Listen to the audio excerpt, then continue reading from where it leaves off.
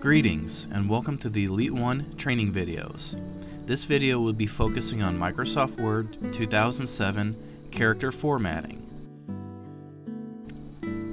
This interface is what we'll be using to deal with the character formatting. Predominantly we'll be using the group called the Font group. It will be under the Home tab up at the top on the toolbars. You have your options of selecting different fonts, different bolds, and other styles of font and character formatting. If we select the text, we have a little toolbar that will pop up. It allows us quick access to the basic and common editing tasks for doing character formatting or anything else that you have selected.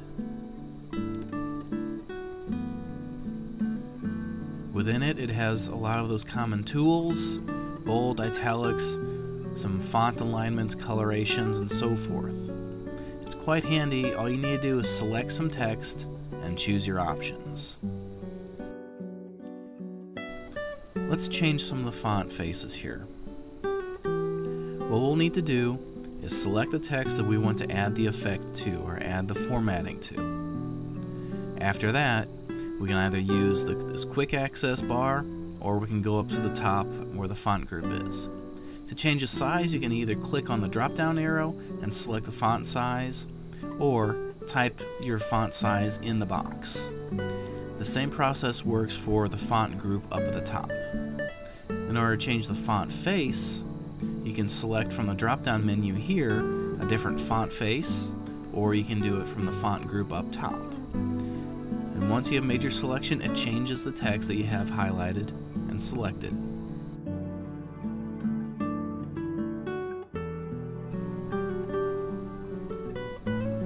Let's go ahead and add some more effects to the text that we have on our screen. So what we'll need to do is select the next text that we want to add an effect to. Once we have the text selected, we can either use this quick toolbar that appears right over the text, or we can go up to the top and select our font effect. In this case, let's bold our text. So go ahead and click on the B button to bold the text.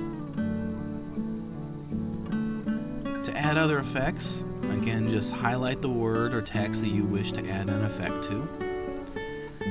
And we can choose either from our quick toolbar to add some effects, or we can come up and add an italicize or underline effect to our text. With the underline, you can choose the underline style by clicking on the little arrow that's beside the U button. It allows you to change the type of underlining that you have. This can be rather effective if you're trying to get across a particular point or would like to do any special emphasis. The next effect we apply can be an italicize effect. Basically just makes the text italics.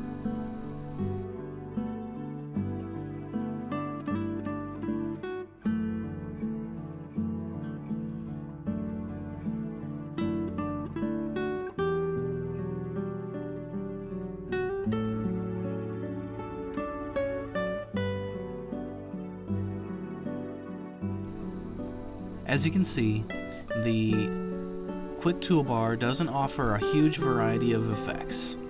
The font group at the top offers far more effects and far more options to edit your characters and the text that you have on the screen.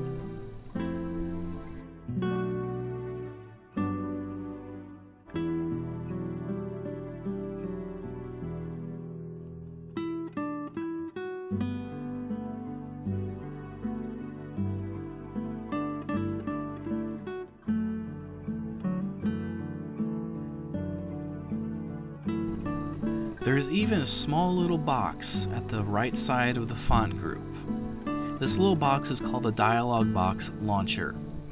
What this will do is open the dialog box that you're familiar with from Office 2003. This allows you to do far more editing and far more font formatting than any of the other toolbars allow you to do. Make sure that you're clicked on the Font tab in order to change the font effects.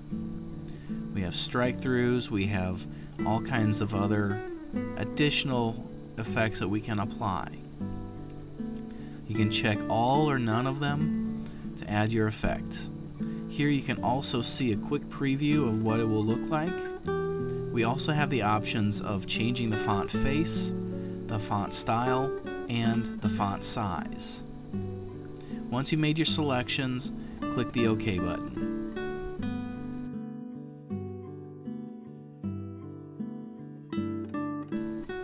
There's also an option within the font category for changing the case of your text. You have several different options: sentence case, lowercase, uppercase, capitalize each word, and toggle case.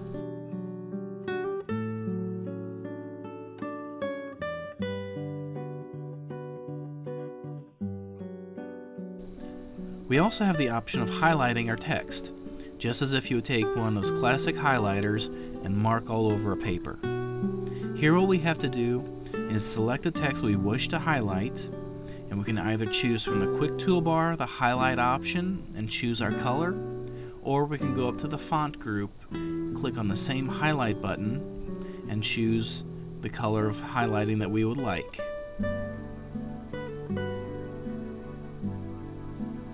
Once we've made the selection of color, we see that the text has then been highlighted.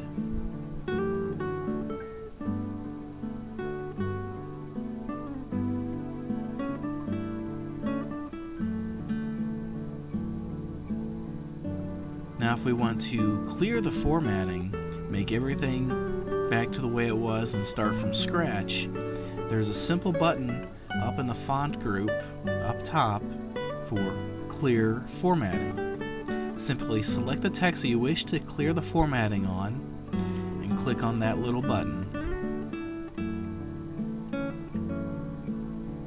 What it will do is just remove all the formatting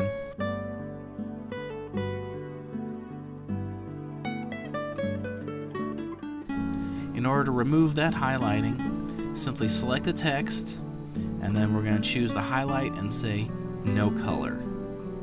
That will remove the highlight.